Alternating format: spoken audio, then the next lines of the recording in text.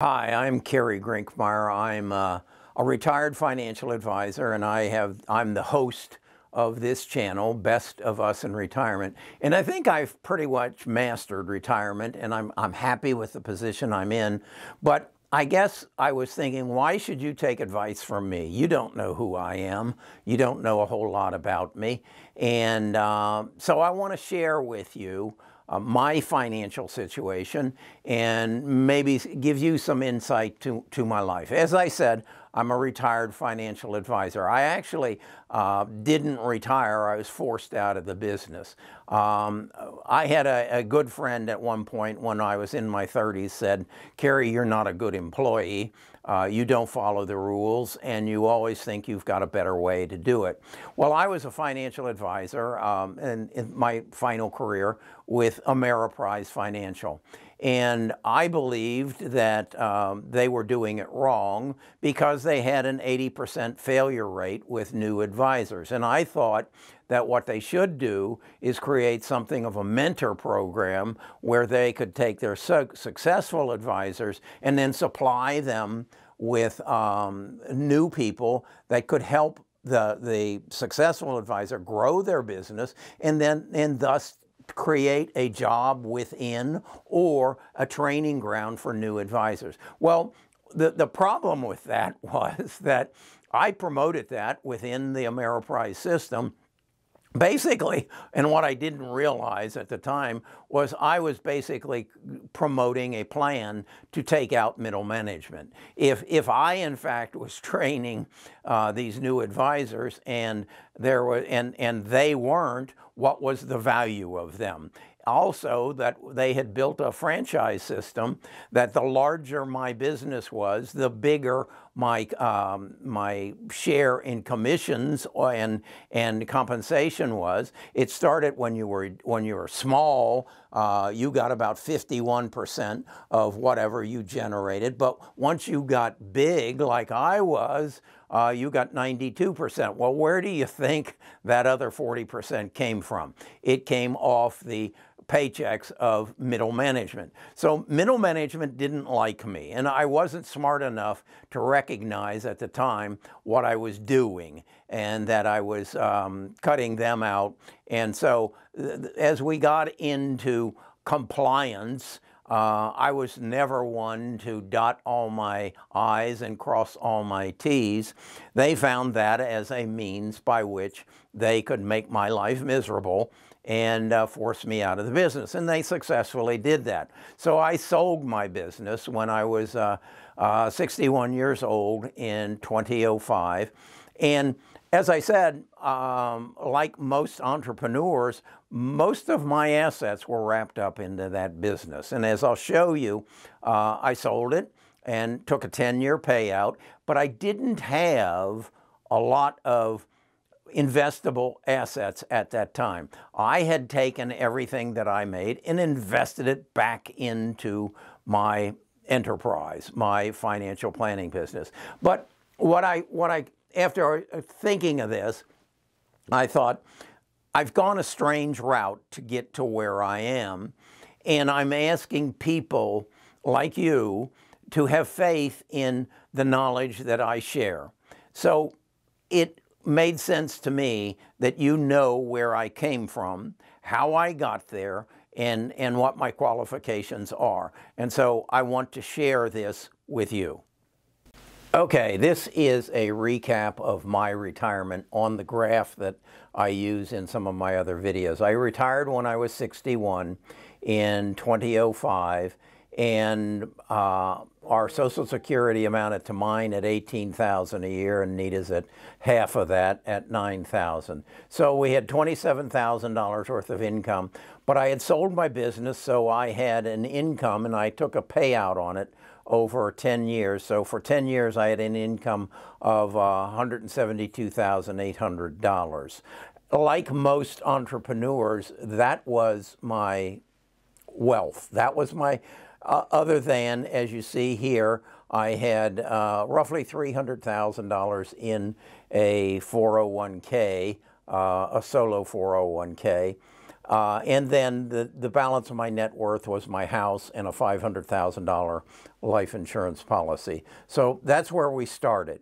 As you can see, my annual expenses were high. I was living well. I still had a mortgage on my house. And we were living the life of an entrepreneur with an income of $172,800, and a good annual income.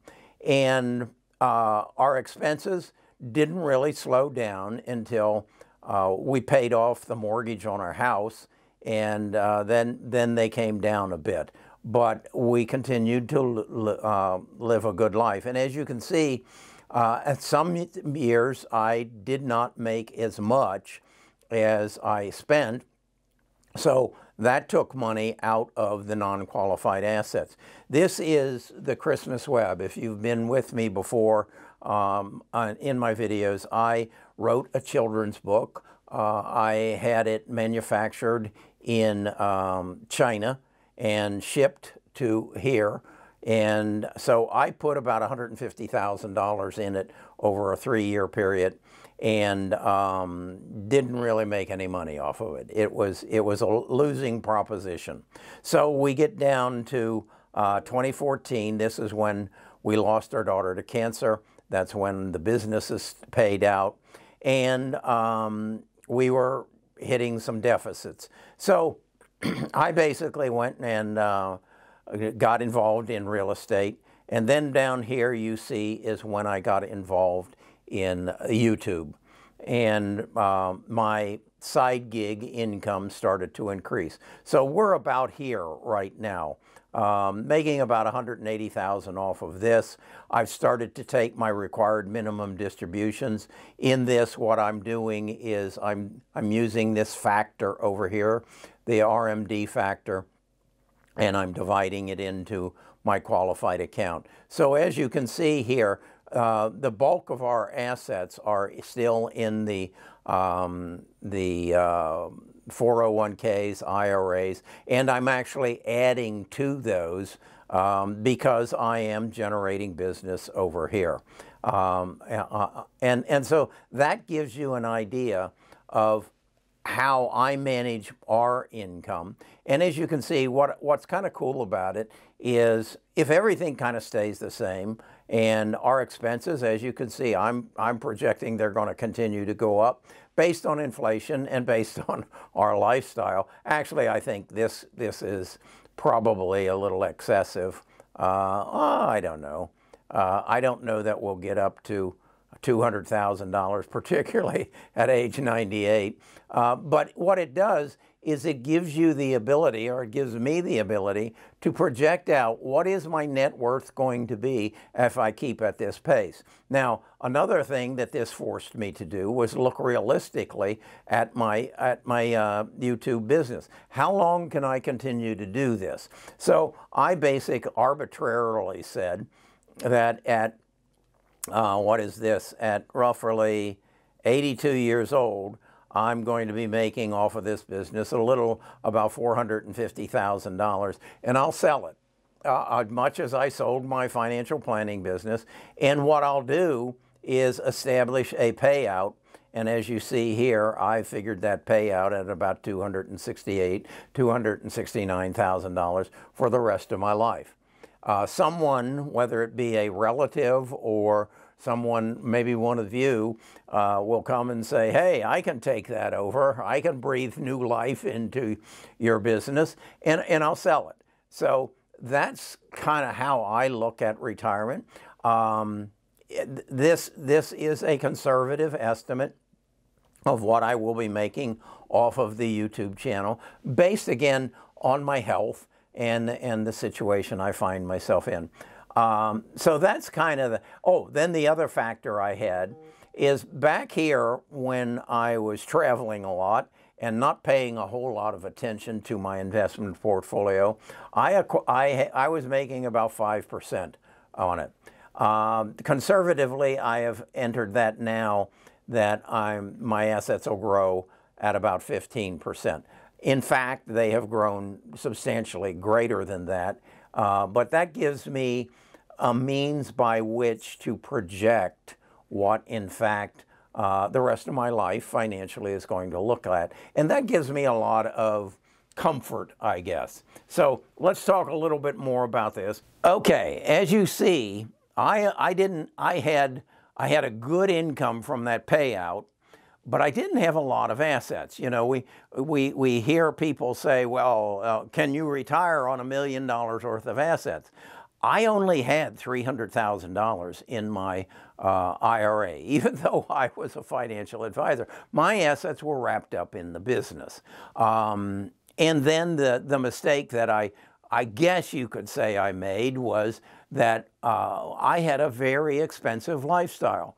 Nita and I, in 2005, 06, 09, whatever, we traveled all over the world. And we went to China. I spent a month in China. We then came home, and the next year we went to Vietnam and Cambodia. We spent time all over Europe, wonderful times in Italy, learned in France, and learned wines and acquired a taste for some of the finest foods. We spent a lot of money. And then we lost our daughter to cancer, and that was a setback. I also did I mentioned in there, the Christmas web that I lost about $150,000. This is the product that I had made in China, and so it was quite elaborate, and it just didn't sell like I had hoped it would.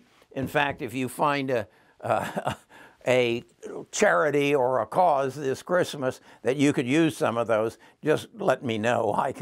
We can work out something that I can empty my garage of them. So that's who I am. That's how I got to where I am. I think the smartest thing I did, and I did it as a result of a response to losing my daughter, I had to have a purpose. I had to come up with a reason to go on. I did a lot of self-searching. I chronicle that self-searching in this book.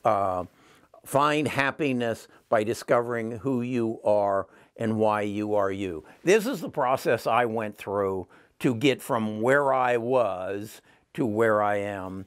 And it truly changed my life. If you are interested in that, there's a link to it in the description, or you can just go to Amazon Books and type in my name and you'll find it there. So that's who I am. I think I have learned a lot. I think I can help you learn a lot. I would love to take you down the path I have gone. You can see that as a result of this YouTube channel, my life is full now. I enjoy what I do. I pursue my health vigorously and running, and those are my track shoes. I'm the fastest 75 to 80-year-old in the state of Alabama. I run the 50, the 100, and the 200-meter dashes. And to stay in shape, every 3 times a week, I go out and run 2 miles on the trails of Jamison Park. So that's what I'm all about. But I felt compelled to give you a better picture of who I am and what I'm all about. And then you can decide if you want to follow my path or learn from me, and we can share and grow together. Okay, I'll be talking to you again soon.